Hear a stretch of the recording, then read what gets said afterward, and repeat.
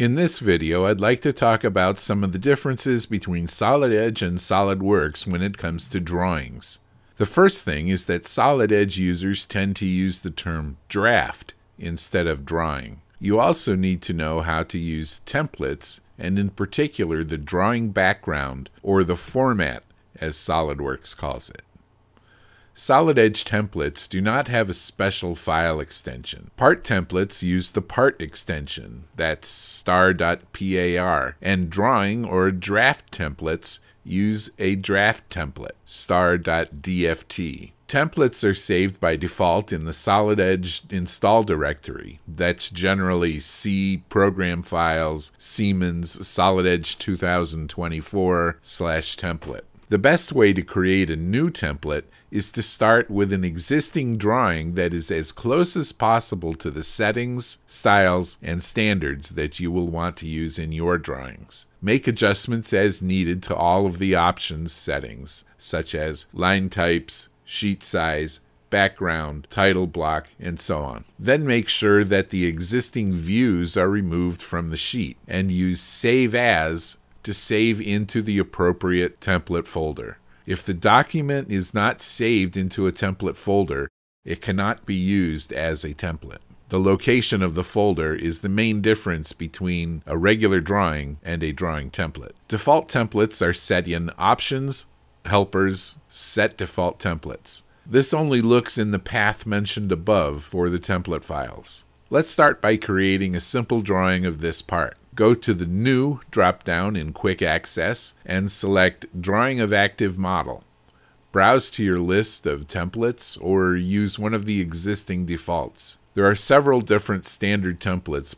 Before clicking OK, you can select if you want the software to create 3 standard views for you, or if you want to start with the front view and project your own views. I've selected to create the standard views, and SolidEdge automatically creates 3 standard projected views for me. To make sure that the drawing is set up properly, there are 2 places to go.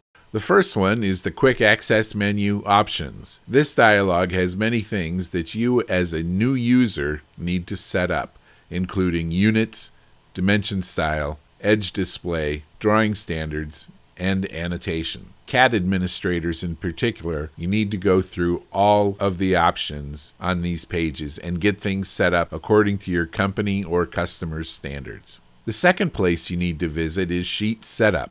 Access this by right-clicking on the Sheet 1 tab in the bottom left-hand corner. The 2 things that you want to get set up in here are the sheet size and the standards. You want also to set up your default sheet scale, and then also take a look and make sure that the background is proper. The background is equivalent to the drawing format in SolidWorks language.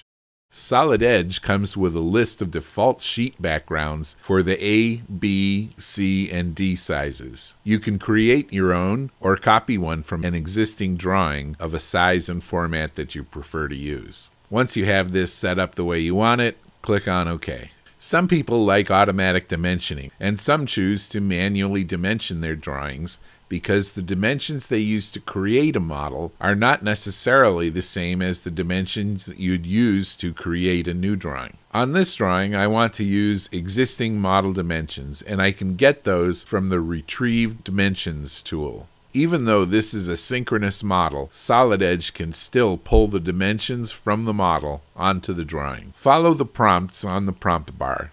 It's asking us to click on a drawing view, so click here. SolidEdge puts the appropriate dimensions in place. We'll also click here to add other dimensions into another view. There may be some dimensions, such as this slot, which weren't used in the model and may need to be created manually. I may also want to get some additional views. The Principal View tool is like the Projected View tool in SolidWorks. This will allow us to create the primary view and project views from that. I'm going to use this isometric view and then move it out of the way. For an auxiliary view, you start by drawing a line from which you project the view. This view already has an angled line, so I'm going to select that and project from that line. You can move around the rest of the views to make sure that things aren't running into one another on the sheet. From here, we can make a section view, but a section view in Solid Edge requires a cutting plane first, and a cutting plane, in turn, requires just a straight line. So let's click on the cutting plane, click on a view that we want to cut, and then draw the line and close the cutting plane.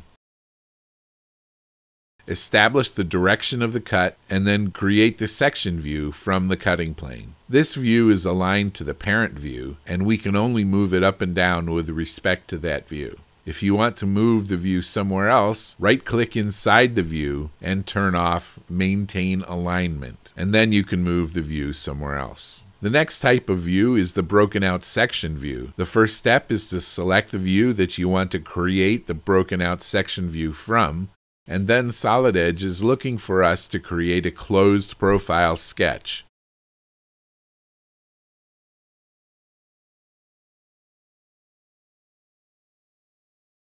Once you have your closed sketch, then we close the broken out section button and we choose a depth from another view. So I want to go through the midpoint of the slot, and then we need to apply this cut to a particular view.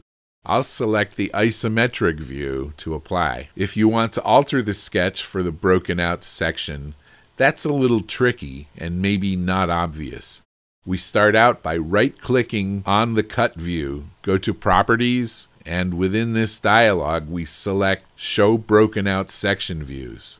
Then click OK. That will bring this view back. By selecting the view, we can go to Modify Profile, and this allows us to make an edit, and then again close the broken out section view. The Update Views command bar allows us to do many things.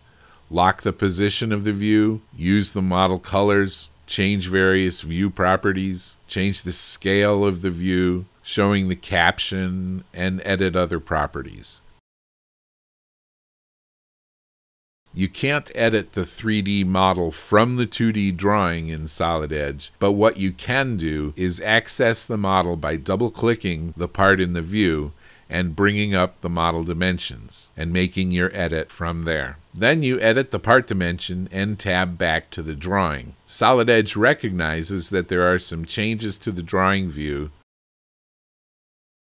so you click on the Update Drawing Views, and the dimension tracker shows you exactly what has been changed with this particular update. Thanks for watching.